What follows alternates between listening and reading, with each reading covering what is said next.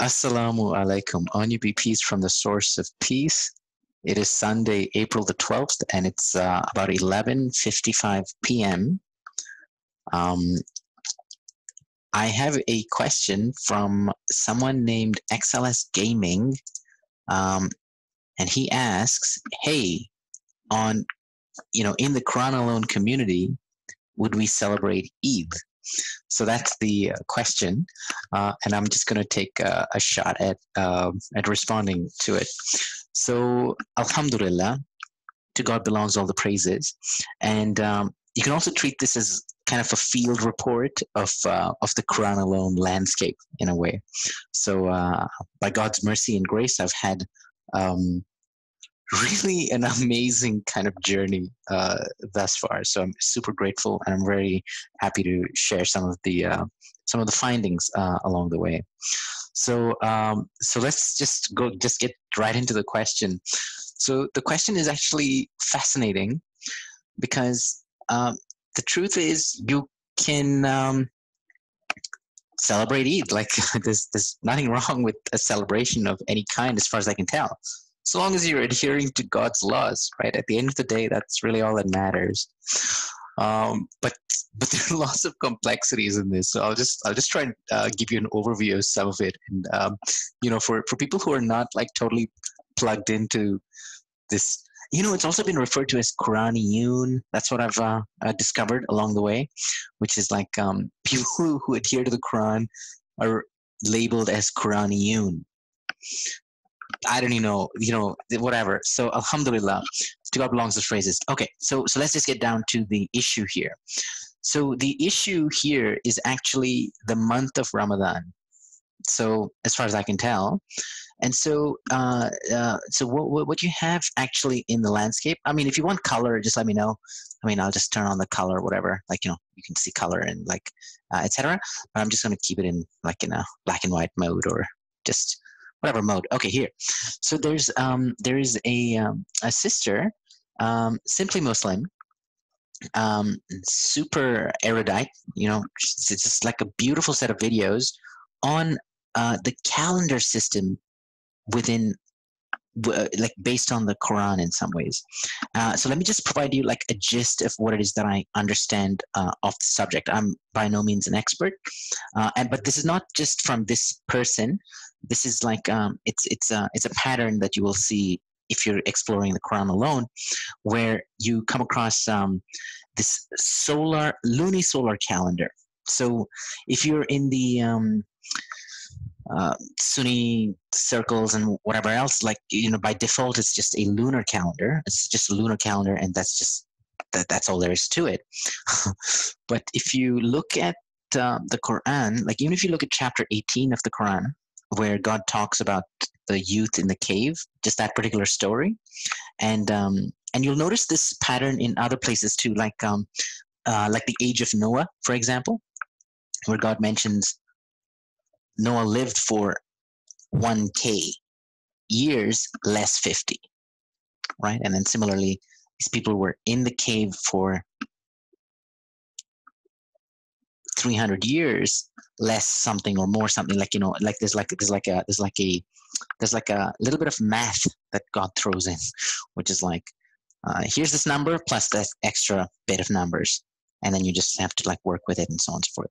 So anyway, so that's just a part of the interesting thing.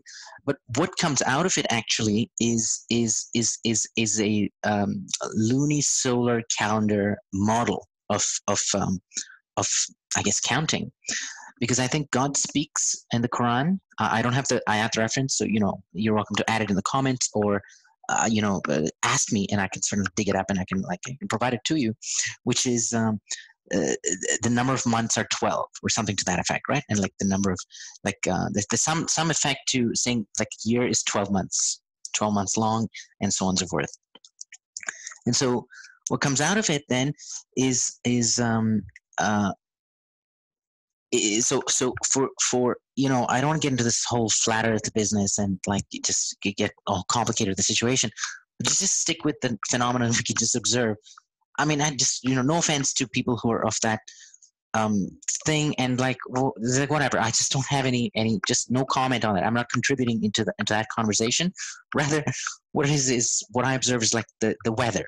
We all do, right? Like these just for people who live in certain climates, you experience summer, you experience winter, or maybe cold season, monsoon season, raining season. Like, you know, we know different kinds of like weather, and so on. So it takes about a year for you to experience all the weather, like all the seasons, depending on whatever part of the world you happen to be, whether it's flat or a sphere. You know, I'm just going to leave that aside. The key thing is you experience those, and it takes about a year for that to happen. And then what's the next thing is for a day, it takes like about 24 hours, like at least with this kind of like 60 ridiculous 60 model is what I refer to it as. Like, you know, it's like 60 seconds, 60 minutes, like those kinds of things. They can simply be alternate ways of counting times or whatever. But like, that's just the general gist of it. Okay, so why am I saying all of this stuff? Turns out, according to this like sister, and it's like it's confirmed. Like, I mean, I was able to confirm this from other sources as well, which is the calendars in the like the names of the like the names of the months, like Ramadan and whatever other things, like, you know, because I don't know the Arabic, but like the names are actually seasonal names. Like, it's just built in to the vocabulary, into the semantics I get off the syntax or whatever.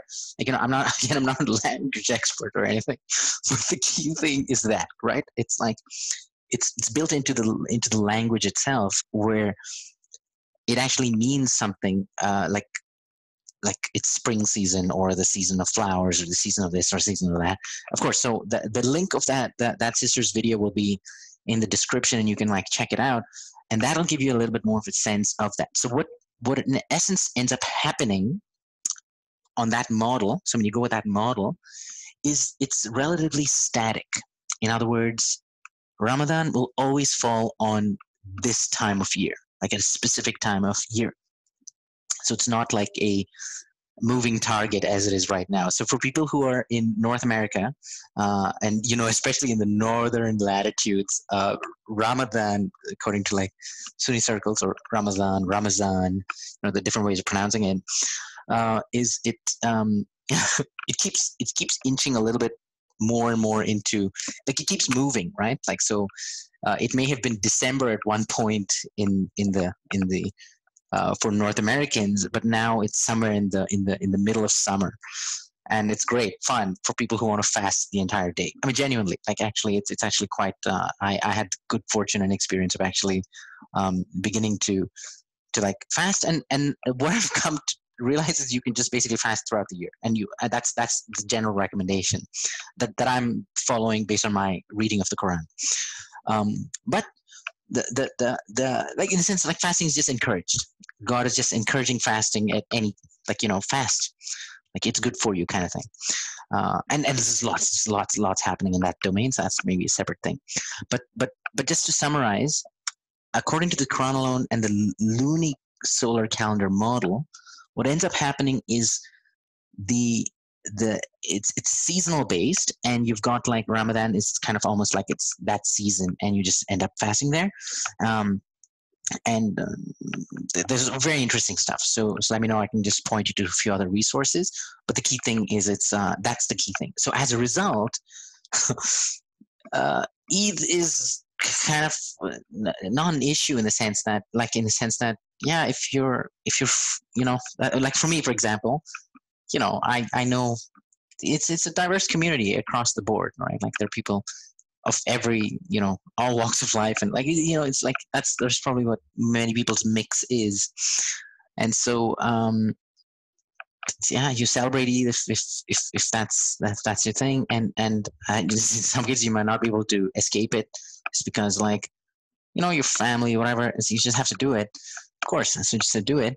I mean, I don't have any issues with it per se, but that's the interesting find. In other words, the end of Ramadan for some Quraniyoon flavors will be always the same time of year because it falls on that particular season, and they just fast at that time. And there's really no prescription of like throwing a big bash at the end of it, but I think celebrating is fine.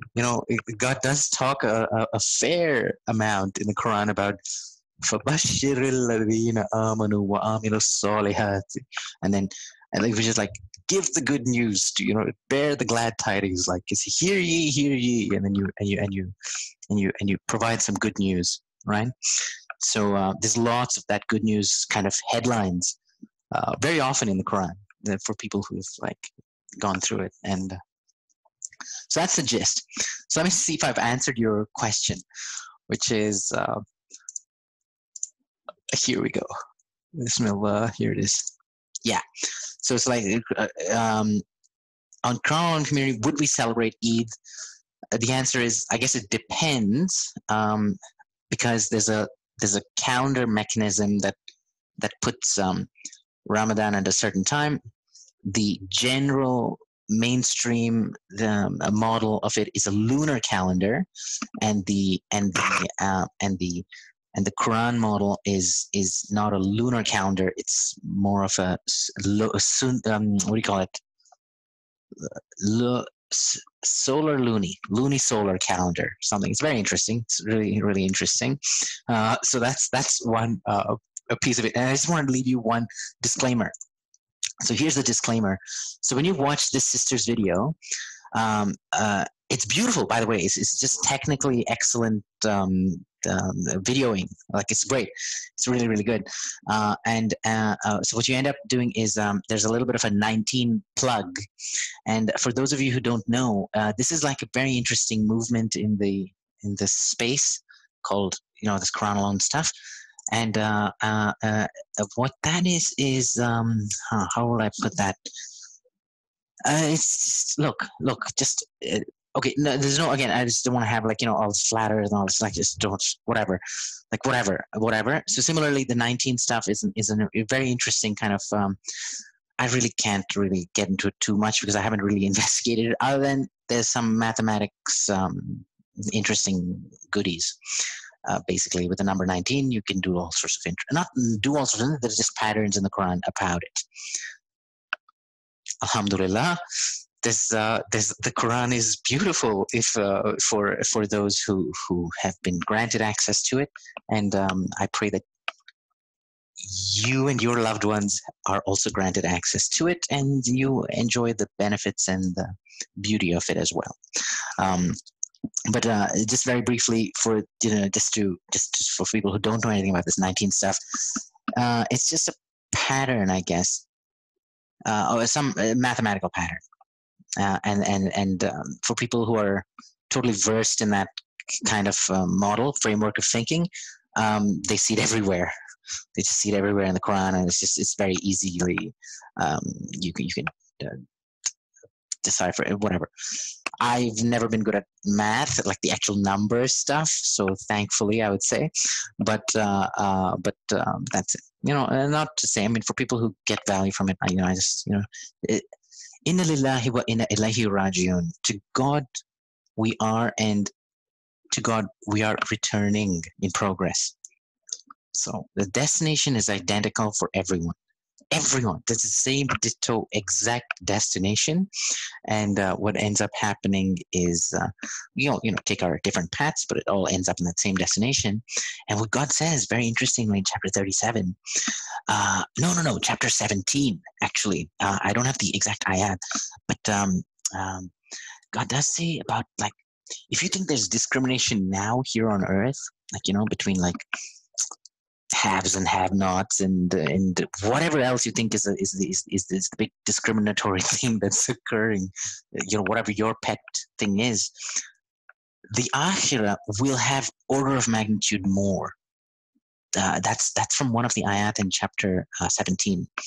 So at the end of the day, you just do your. I mean, like, I'm trying to just do my bit, my due diligence. I do have another bit of stuff to provide you an update on this Salah topic. It's just been incredibly amazing.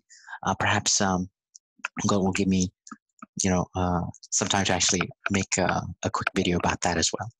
So XLS Gaming, I hope I have answered your question, and peace to you from the source of peace. Where is that? Where is this? There. Only be peace from the source of peace.